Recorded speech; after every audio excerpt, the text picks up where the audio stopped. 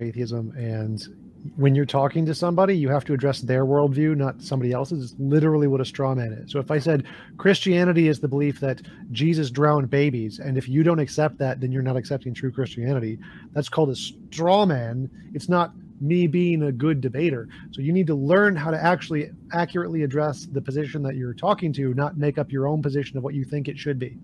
You mean like you are attacking theism? I'm not representing theism. I'm representing Christianity specifically. Oh my God, Christianity is a type of theism, bro. Come on, Philosophy 101. That's a category error. Not that it matters on atheism. You have to address their worldview, not somebody else's. So you need to learn how to actually accurately address the position that you're talking to, not make up your own position of what you think it should be. You are attacking theism. I'm not representing theism. I'm representing Christianity specifically. Oh my God, Christianity is a type of theism, bro. Come on, Philosophy 101.